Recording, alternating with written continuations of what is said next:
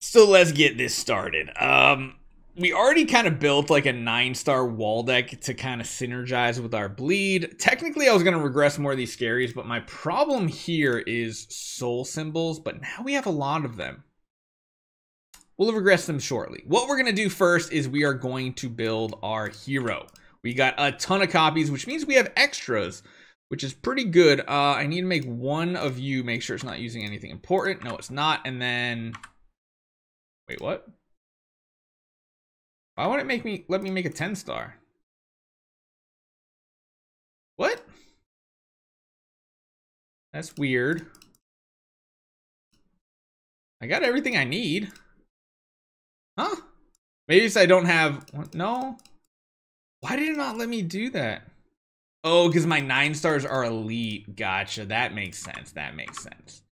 Totally makes sense. I do want to lock you down just to make sure I don't feed you off, because that would really, really suck. Okay, so let's go. We got everything else we need. The Mirax is fine. We don't care about that. Let's go with the next one here. The Margaret. Build you up. Let's go. Let's go. Let's go. I think we have some 10 stars, guys, on this account. We have a few. May or may not be to regressing like Floras, Oberons, and Scaries over the course of a couple Fireball Fridays. Some bad decisions were made there. Okay, all right. So let's get him with the normal setup here. Get him leveled up. We got plenty of resources. That's not a problem. And then let's just straight up upgrade this. Quick upgrade to max. Honestly, I think I want like a block attack stone. What do you guys think? Because we don't have an A and B on this account. We have a crown though. So I'm thinking we convert for like some sort of block attack or block HP. That way we're over 100% block chance. I think block attack is the better pick, though. I'd say we have plenty of resources to get the stone we want, but you guys know my luck here. There we go. Perfect. Block attack. Let's come over to here. Grey Dwarfs. Yeah, Grey Dwarfs. Let's do conversion. Resonant suit. Sure, whatever. Whatever. We're going to convert it. And we're going to go to a warrior set. GG. And then what we're going to do is upgrade this and not waste any time on this account. We are not re-rolling infinitely. I'm telling you that right now. Don't need that for 100% block. I mean, he gets what? He has 40% by default. He gets 50% from his basic, but that's not going to be on every target. I like the block. I think that'll be good. We'll see, though. We'll see. You don't need the block stone? What am I missing? I mean, but we also have to worry about precision, don't we? I guess maybe in some game modes, we're not going to have precision to deal with.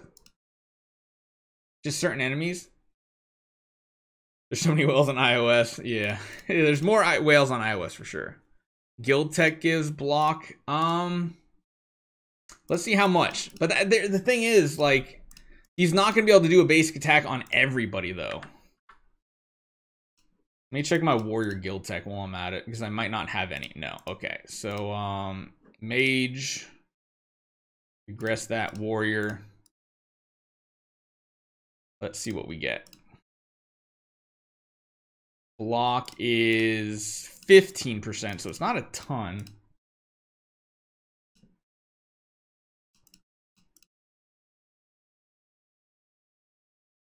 %15 from Guild Tech. So he's at 78% with the block attack. And then he gets a little bit more, so he's at 88%. No, I definitely think the stone's needed. Because again, you have to remember his attack.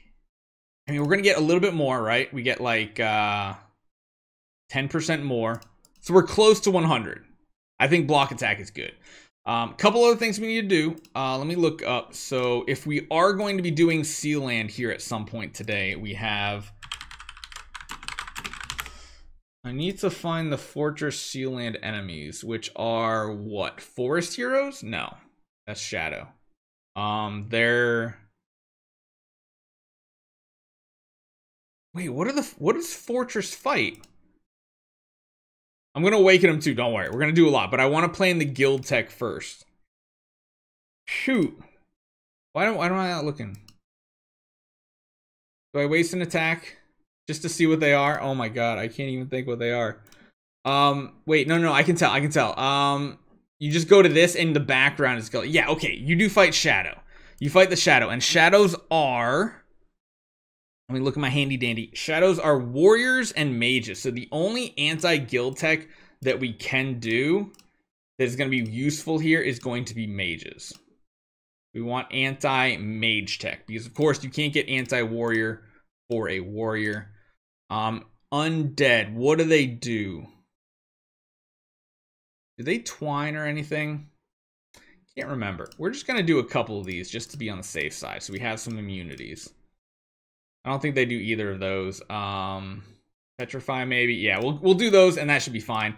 And then what we're also going to do is we're going to come in here and see if we can just super duper high roll the first ever SSS copy of this hero.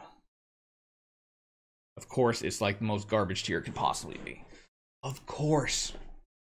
Of course, we can't even regret. I want one more. I want another awakening. Hold on, wait a minute.